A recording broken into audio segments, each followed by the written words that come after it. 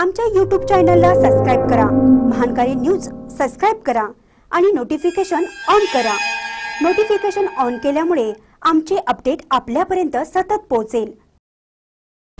कबनूरमध्ये corona पार्श्वभूमीवर सुरक्षेचा बोजवारा, मास्क न घालता नागरिकांचा वावर, सोशल डिस्टन्सची ऐशी की तैशी।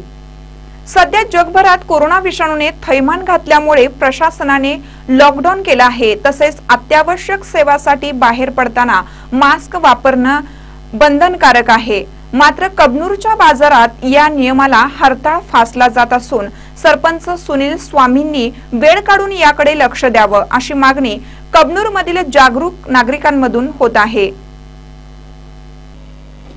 सर्वत्र मास्क न वापरणाऱ्या व्यक्तींवर कारवाई केली जात असताना कबनूरमधील दत्तनगरमध्ये भरलेल्या बाजारात भाजी विक्रेते तसेच नागरिकही सर्रास विना मास्क दिसत होते।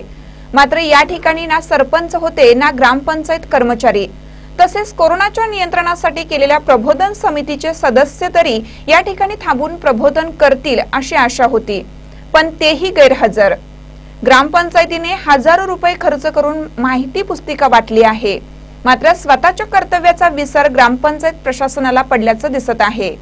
तसेच बाजाराच्या ठिकाणी अजूनही सोशल डिस्टन्स पाळले जात नाहीत। यापूर्वी देखील असाच प्रकार घडून देखील सरपंच लक्ष देत नसल्याने स्वामी साहेब असलं नियोजन बरं नव्हं म्हणण्याची वेळ आली आहे।